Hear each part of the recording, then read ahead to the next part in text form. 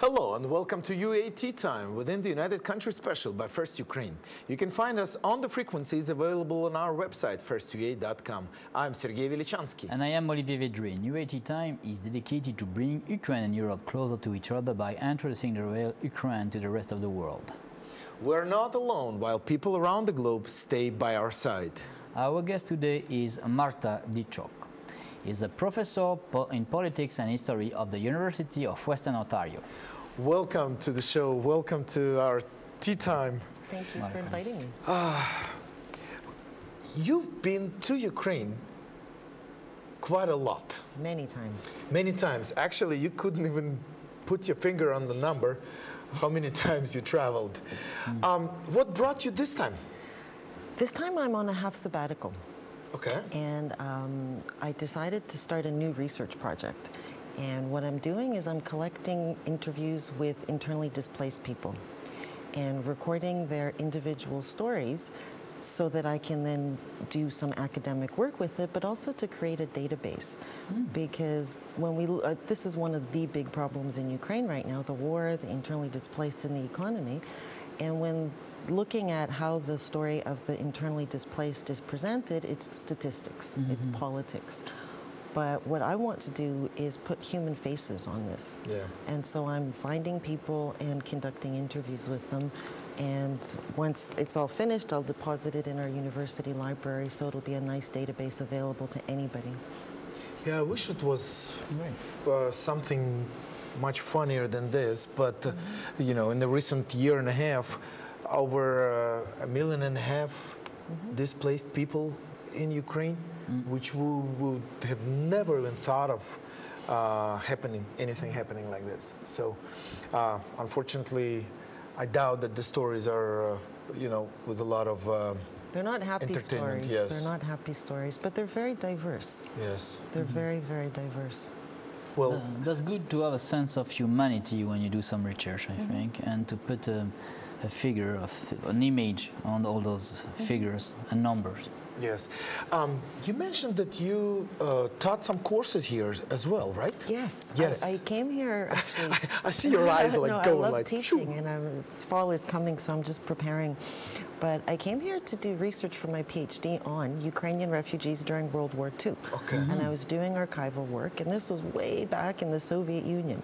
It was 1991 in the spring, and the Soviet Union started teetering, and I thought, oh, it's too interesting to sit in the archives, so I became a journalist, and I wrote for The Guardian and for Radio Canada International. And that's when the University of Kyiv-Mohyla Academy was being planned. And they invited me to come and teach. So when I finished my PhD at Oxford, I came and I taught at Kyiv-Mohyla for a few years and continued doing some journalism.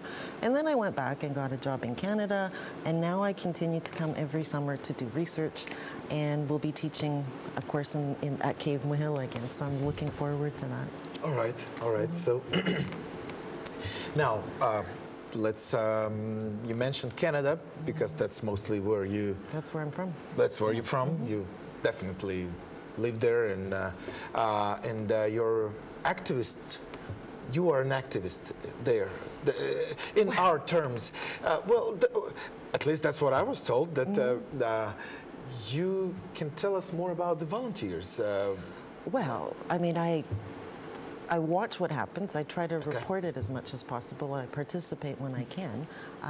What happened, I mean, my activities are mainly in the academic sphere, but when the Euromaidan erupted, the Ukrainian community in Toronto and across Canada and other parts of the world as well started organizing protests of support.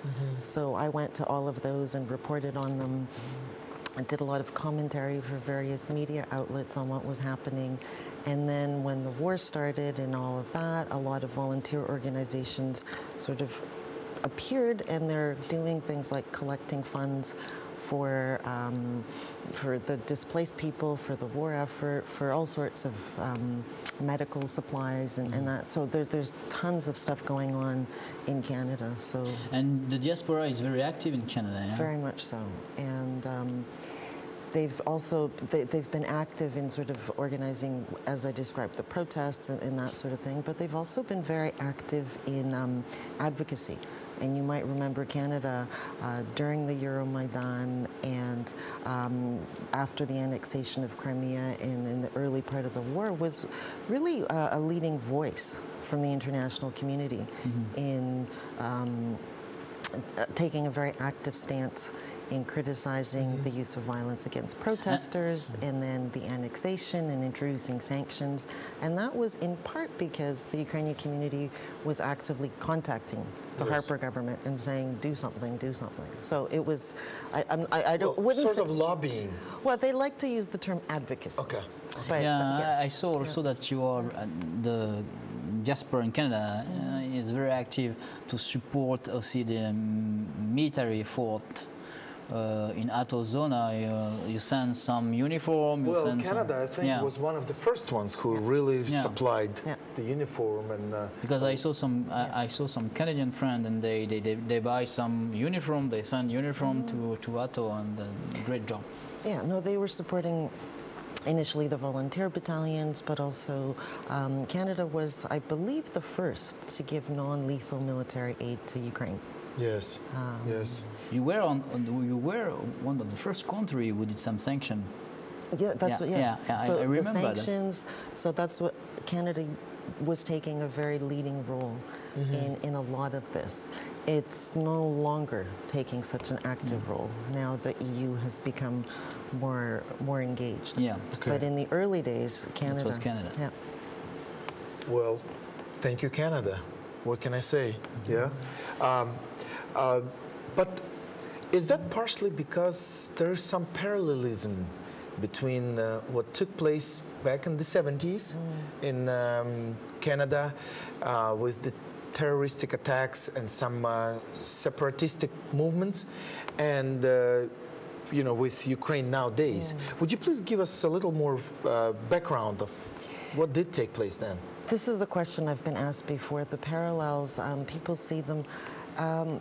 I would say the parallels are not that great. Okay. Because what was happening in Quebec in the 70s was an indigenous separatist movement. What's happening in eastern Ukraine is not. So that's a fundamental difference. Well, is it obvious, the difference, honestly, because absolutely. The propaganda. It wasn't a matter of France. We didn't send troops, Yes, we didn't send what I'm troops. saying is, sometimes it seems like people from whatever countries, they are blind enough to not see that.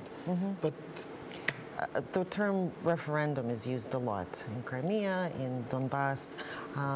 There were events that were called referenda that were held there. In Quebec, there were real referenda that were organized by the government, that were properly held, and the results were announced. So the terminology that's being used is why it sounds like it could be similar.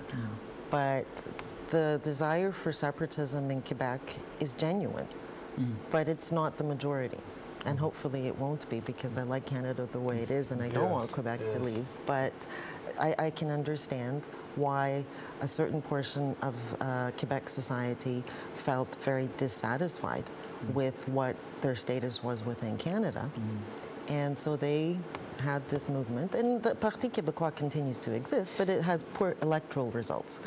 And that's the separatist movement in eastern Ukraine and Crimea also, it exists, but it was never a majority. And I think that's the point. And it became, the events that are happening now, were triggered from abroad. Yes. It wasn't indigenous, and that's the key difference. And we really, Sergey, France didn't send money, and France don't want Quebec independence. This is this is really. We were not like involved in this way of independence. Yes, you remember the sentence of General de Gaulle, but that was a more provocation. That's a real political movement. Then read big difference between what's happened in the East with the Russian support and Quebec is what's happening. Okay. Yeah, I mean, there was never this new France initiative like the Novorossia. No. Novorossia, yeah. Well, yes, and now with all of the, ammunition that they waste by shelling and using every day, That's the budget of typical little country every day. They're wasting, they're spending. Where do they get this money? Well, you're a historian. I'm sure as you teach, you do draw some lessons from history. And what do you think? What would be your message right now if you got a chance to teach maybe a summer class to Ukrainian students? What would be your message? Well, I would really like to teach some politicians. Okay. Because I think that politicians would really do well to learn I have 450 their history. students that just we need to make sure that they come. I mean, the thing about history is there's that saying, those who don't learn their history are doomed to repeat it. But it's also important to keep in mind that history is just the background, because in the interwar period, people were busy learning the lessons of why World War I happened, and that contributed to the outbreak of World War II. So we can't learn policy options from the past. What we can learn is what happened and why it happened, and what we don't want to happen. Okay. But in terms of looking forward, which is what I think is really important here, there's a real need for new solutions. Because the conflict that's happening in Ukraine right now, it's a new kind of hybrid war. Yeah. And history doesn't have the answers in how to resolve it. So what's really needed is political scientists and international relations experts and strategic studies and military experts to all come together and think of how to, first of all, stop the conflict in Ukraine, and secondly, reorganize the international community architecture, because the existing institutions are proving to be completely inadequate, whether it's in Ukraine or whether it's in the Middle East.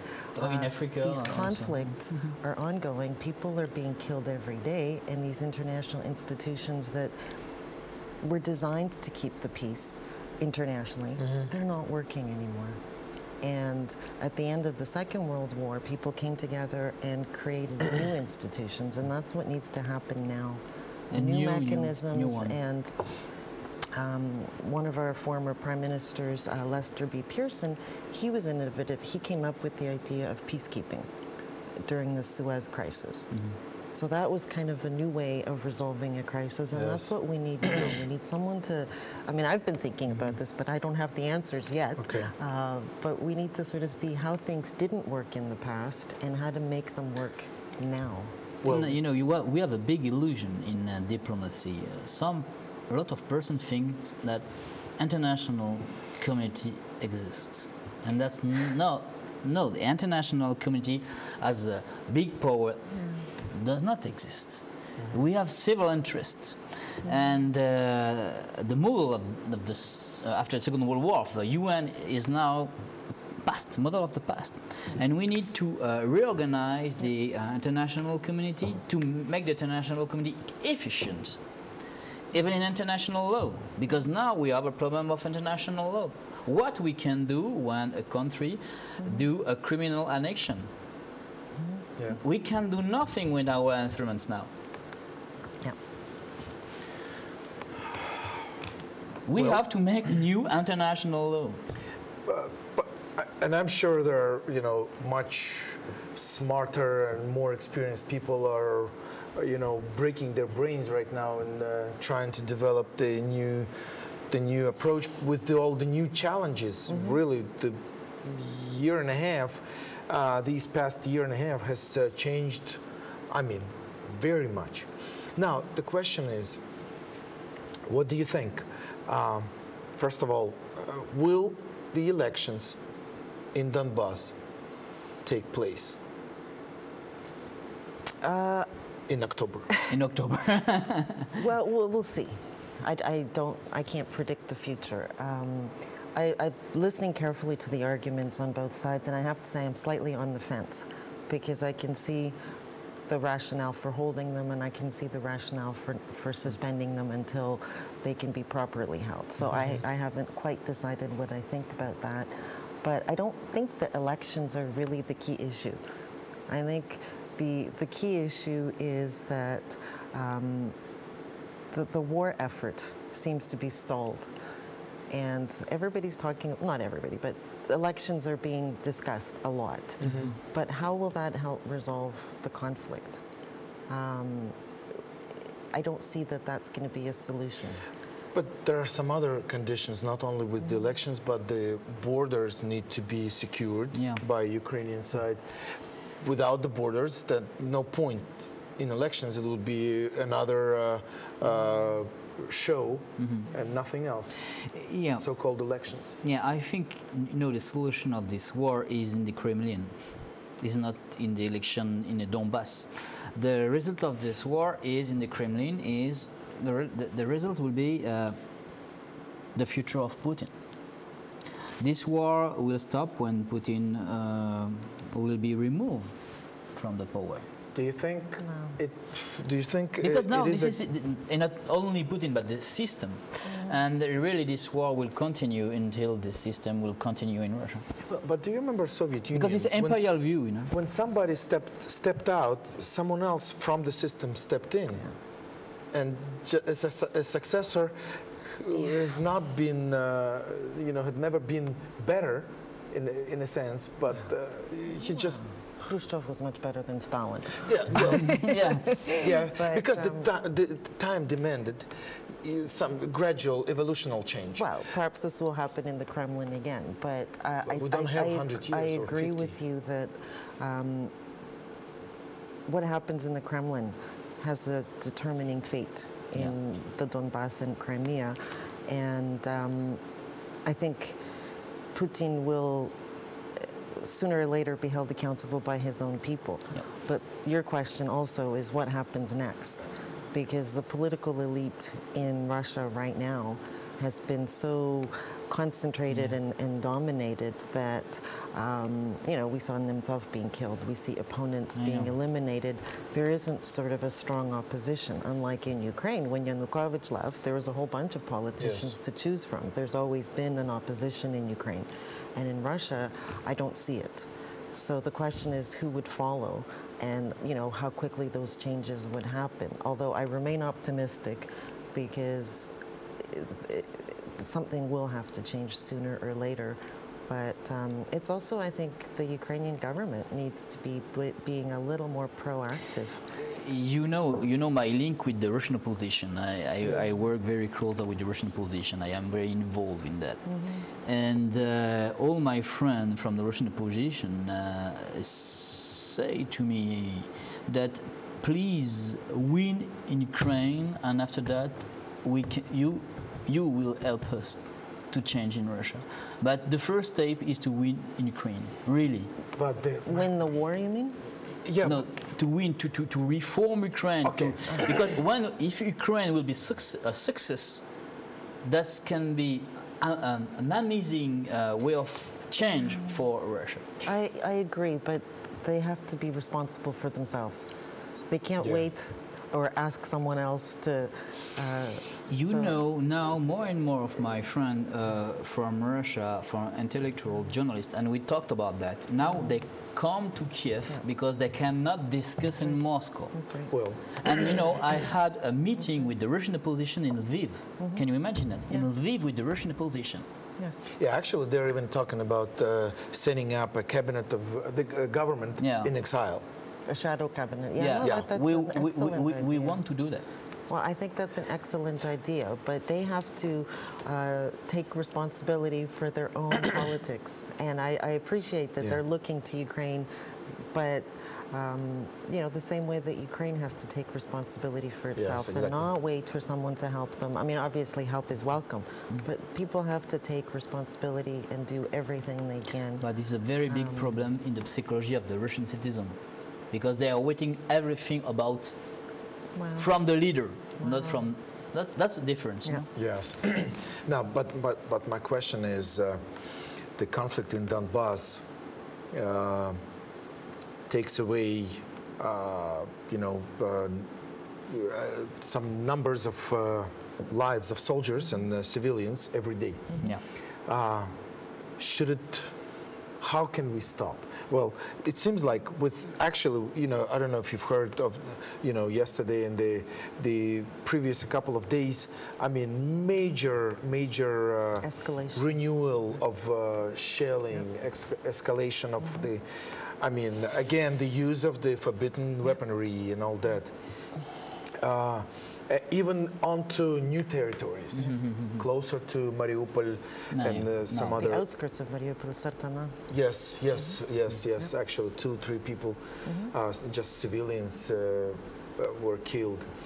Now the question is, military way or diplomatic way? I don't think it's the either or. I think it's both and more. Yeah. I think, both and more, yeah. I think And economical, like sanctions. Economic, diplomatic, information. This war is multidimensional, and the solution and the peace has to be multidimensional. So it's. I mean, the military. I have a lot of questions about the conduct of the war on the Ukrainian side, and if you've had. Men from the front in your studio. If you haven't, you should. Listen to what they say, because quite a number of them are saying that they're questioning the command structure. That they are ready to not advance into Russian territory, but simply to take back the Ukrainian territory. And they're not being given the correct. They're not being allowed to do that. This is the anniversary of that. Ilovaisk. Yes. And again, there's an exhibit, a photo exhibit that was done by 4 photojournalists who just happened to be there, because one never knows. It's going on, the photo exhibit now. It's a very good exhibit. Yes. And one of the correspondents was saying that if you look at what the government was saying at the time the events were happening, it's very different from what was going on. Now, that's not unusual. All governments have to present a certain image of the war, whether it's the U.S. or Ukrainian government. That's normal. But the questions of what's going on within the military, I think those are very serious questions that I would like to see addressed more. I don't think that's being addressed enough, because, as you said, I mean, that's the, you know, listening to the casualty figures. It breaks my heart. We talked about that with our friend, security expert, you know, Olivier. Yes. And he was very angry about that, very. But I think this is, you know, come on, the command general, they did the same school than the Russian general, and they were in the same classroom, and I think they were surprised about this war, and also I think I am agree with you. They had a problem of management of this war, really, because with the chief of battalion, with lieutenant, captain, chief of battalion, everything was okay, really. But when you go at the top, something is wrong, and we know that some of them were some agents of Russia, and you know that the SBU did a great work. They fired a lot of them because the SBU really helped a lot Ukraine, and the SBU fired a lot of them, and now more and more we will have good professional. But at the beginning, that was before. But again, and the symbolic thing. First, well, psychological and symbolic. Psychological is that at that time, our soldiers and commanders were not prepared to fight the Russians. Of course, Yanukovych destroyed the army. Yeah, no. But when actually the Russian military showed up at Ilovaisk and all of those areas, that's when the real clashes took place with the Russian regular army. So that's psychological. I think we have overcome because that. During year and year, they say Russian are your brother, blah blah blah, and Putin now. This is a war between brothers in the same family because of Putin. Yeah. Well, but then symbolic is all of those events took place in August, surrounding the 24th of August, the Independence Day of Ukraine. Well, yes, that's why now, we can be afraid about now what will these happen. days, again, the celebrations of independence, and looks like some provocations are starting to take place. I hope we'll learn from the lessons from the history and try not to make mistakes, the same mistakes, right? Time is running. Actually, we have run out of time. Oh, wow, that was Yes. very interesting. What do you want to say anything to actually it's international viewers, they're the ones that are going to be watching the program. What do you want to tell them? Final comment. Yes. Well, I think it's important that people watch what's going on in Ukraine. I think that over the past 8 months, 9 months, Ukraine has really slipped from the international headlines. Yeah. If you look at the major international media outlets, Ukraine hardly ever appears anymore. And that's not because there aren't things happening in Ukraine. It's because the war has started to drag on. Yes. But there are a lot of very important and interesting things happening in Ukraine. There's politics, the war. There's also a lot of dynamism happening in this country. And I keep going to music festivals, and I'm amazed that despite the war, there's such a vibrant cultural scene. So I would just say, look to see what's going on, because there's a lot of interesting things going on here. Thank you. Thank you. Thank you. It was Marta Dychak visiting with us and sharing a cup of tea with us. History, despite its wrenching pain, cannot be unlived, but if faced with courage, need not be lived again. It was United Country UA Tea Time by First Ukraine. Thanks for joining us for a cup of tea. Olivier Vedrine and Sergey Velichanskiy were working for you in the studio. Stay with us and we will show you the real Ukraine. Thank you for being with us. Have a good day and see you soon.